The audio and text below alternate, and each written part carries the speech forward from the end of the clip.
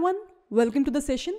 So in this particular video, I'll talk about the measures of skewness, right? So here I would like to discuss two different types of distribution mainly.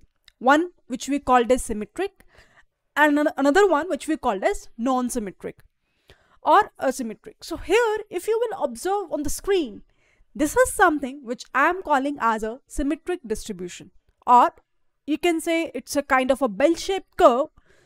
I hope that you even have heard this distribution, which is something called as normal or Gaussian distribution.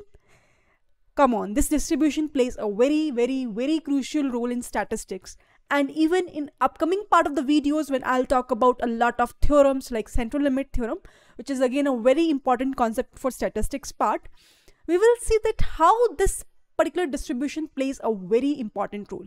But as for now, just to make a long story short, you just need to understand that this is a kind of a bell-shaped curve where if I just split this data into half, here you can see, right? So you will be able to get a mirror image of that, right? Here one thing if you will observe, this can be asked from you in the form of an MCQ or in the form of an interview question, that what will happen with respect to mean, median and mode whenever you will be having a symmetric distribution, or whenever you are dealing with a symmetric based data, what is the value of mean, median and mode? So as you can see at that point of time, all these three values are equal. So that is the only distribution which assures you that the value of mean, median and mode will become equal to each other. Let's come towards the next particular distribution. But before that, can you let me know what is the real-time example of this symmetric distribution? I will wait for your answers, right? Let's go ahead. Another distribution is something which we called as non-symmetric, or I would say skewed kind of a distribution, where your data is either left skewed or it is either right skewed, right? Whenever I'm saying left skewed, I hope you can see this this particular thing, right? On the left side, here you can see there is a long tail which is there. Perfect. So that's why it is called as a left skewed distribution. Left side, there is a, I would say, long tail is there. We can clearly see, right? Now here if you will observe, again, a very important interview question, that what will happen with respect to mean, median and mode whenever your data distribution is left or negatively skewed. Okay, try to observe this graph very much carefully. Here you can observe one thing, that whenever I'm talking about left skewed, the highest frequency is something which we always call as mode. We already have discussed. So mode is there. Median is the middle value. So this is the middle value, and mean is this one, average of all. So here you can see clearly one thing, that the mode is having a very higher value, then comes median, and then comes the mean value. Where this real life example happen as a left skewed distribution? Can you think of anything? Yeah, I have written one example called as retirement age. Can you think of how I am saying that retirement age is a left skewed example? Okay. Usually what happened? So just try to see on x-axis, observe that, just assume that here I am mentioning about the age. So as you can think of that there will be a very less proportion of people who is having a low age, maybe less than 40 or less than 30, and is going to retire. Usually what happened, the people who is having an age higher, maybe more than 60 or 65 or 55, depending upon the finances that they have, accordingly they will retire at a high age. At least in India I can say this, right? So whenever we follow this kind of a survey where we will observe the retirement age of a people, you will observe that you will be able to get a left or negatively skewed distribution. That is where you can see a real life example of that. Even in an interviewer can ask from you to just check your knowledge, that okay, whether you just know the concept conceptually or logically, or you just cram it.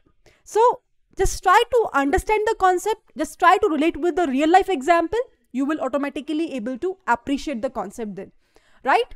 Apart from that, I can say maybe human life cycle is an example of a left negatively skewed. Why? Because you will observe that those people who are having a lower age, the chances are very low that they are going to die. But as we move on in increasing the age, the number of deaths will be definitely high, right?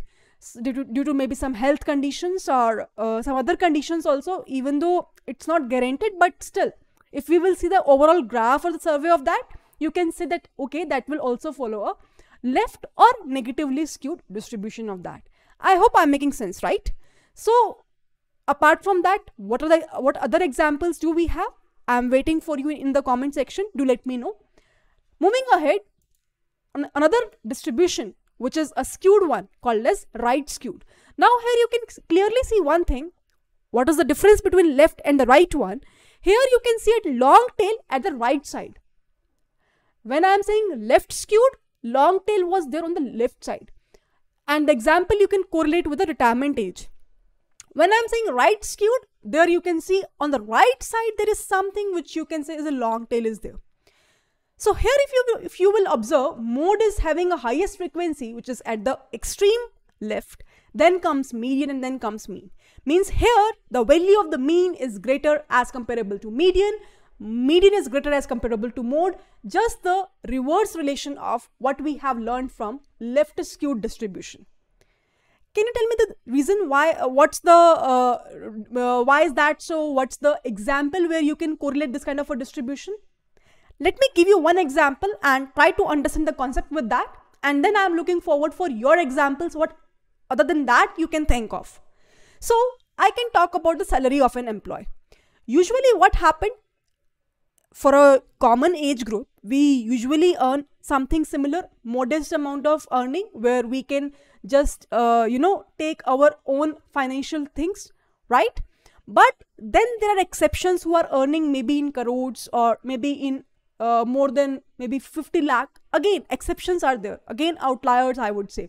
So at that point of time, those few exceptions lie in this range, whose earnings are quite very high, right? But maximum youngsters or maximum people lie in this range. So that is where I can talk about a right skewed distribution. The example of that, the best example is salary of an employee who is working in an organization. So that is what I want to discuss here in this particular part of the video, where I want to majorly talk about the second aspect of summarizing and visualizing data module, where we have talked about the shape in today's session, which is either bell-shaped, which I was talking about as a skewed, as a symmetric distribution, and another one is the skewed one, where we have talked about what is left and the right skewed. Now, in the next upcoming part of the video, I'll talk about a spread, how the data is spread and how we can measure that. We can measure using three important metrics called as range, interquartile range, and variance. We'll try to see what's the pros and cons of each and every particular part of the metric that we have, and then we'll try to compare those metrics. I hope that I'm making sense to everyone. So with this note, I would like to end this particular video. I hope that you really get insightful content from this particular part of the video. If you really get, do hit like the video and do share it with all your friends who really need this kind of a content related to stats in data science. And with this note, I would like to end this particular video. Bye bye everyone, happy learning to all, and I'll see you all in my next upcoming video.